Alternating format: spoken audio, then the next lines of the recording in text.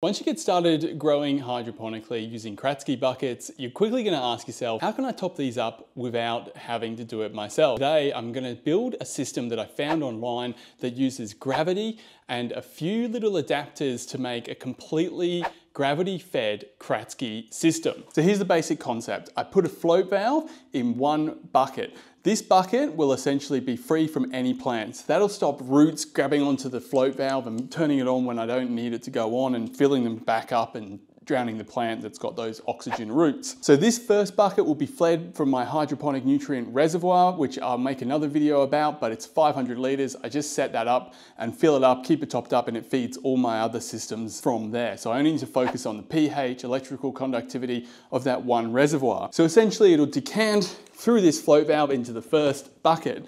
Then I've got some little tub outlet points, which are gonna sit around a third of the way up on these buckets. These buckets are about 30 centimeters high. I reckon I'll put it at about 10, 15. And essentially that will just sit and plug in, and then each bucket can be joined up. Now, gravity should drain into this bucket using the float valve. Then it should balance along all these different buckets to keep that third level of nutrient always topped up.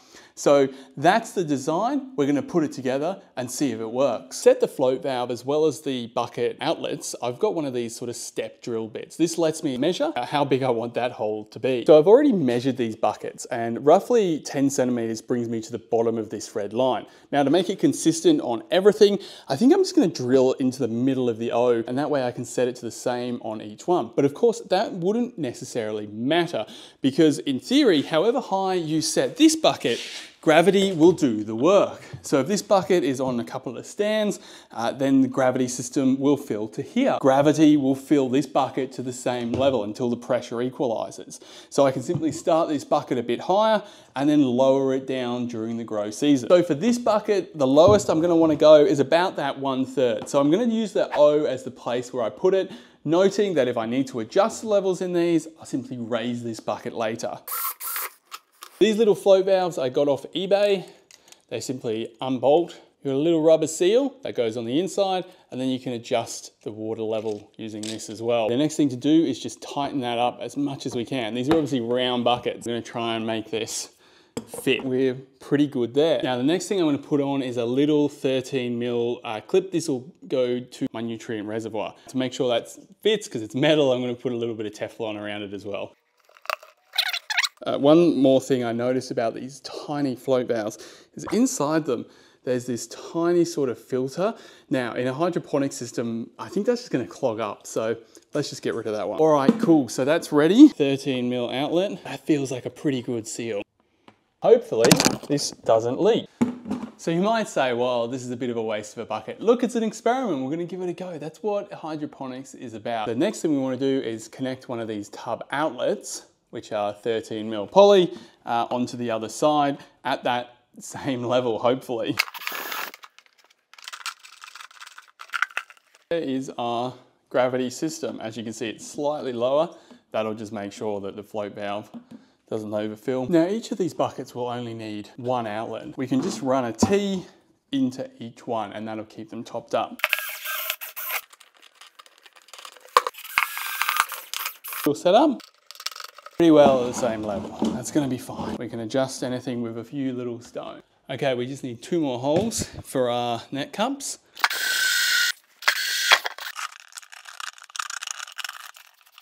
Just get rid of that plastic, we'll come up in here later.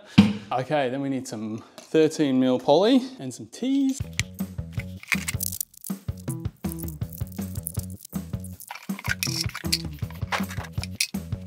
The next thing to do, so let's go see if it leaks. Okay, as you can see, bucket, float valve, outlet, into the 13 mil polys, outlet, and outlet.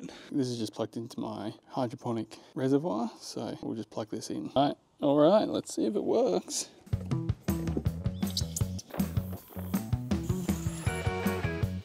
Okay, the buckets aren't leaking, they're filling up, the gravity system is working well. Let's go put them in the ground. Well, I'm not going to film myself digging a hole for you, but I have dug a bit of a trench, and what I'm going to do is just top it around with a bit of mulch, and that's just going to keep the sun off. I did measure the water temperature of these when they were sitting out just in full sun, and it was too high. So as this is an outdoor grow, I do need to put them in a bit of a trench in order to keep that water cool. But essentially you can see the system is now fully plugged in and these plants are happily growing.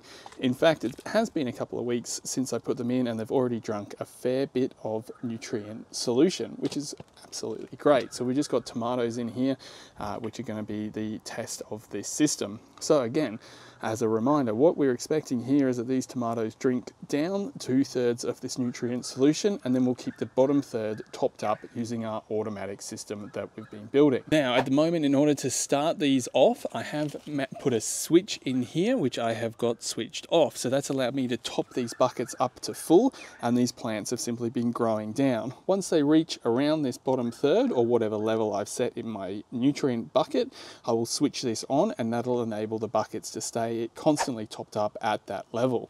And then the top 2/3 will be air roots. And we've also had a bit of rain. Now, being an outdoor grow system, obviously that rain does cause some concerns for diluting the hydroponic nutrient solution, but also in these Kratky buckets, filling up the bucket back up to the air roots and drowning the plants. So in this final bucket in our gravity system, I'm going to put in just a little overflow.